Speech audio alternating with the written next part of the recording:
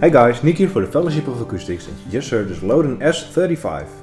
This guitar features walnut back inside with an Alpine spruce stub, rosewood bridge and an ebony fretboard, on a 5-piece mahogany rosewood neck, ebony headstock overlay on the front and on the back of the headstock, and on the back of the headstock gold-plated Goto 510 tuners with ebony knobs.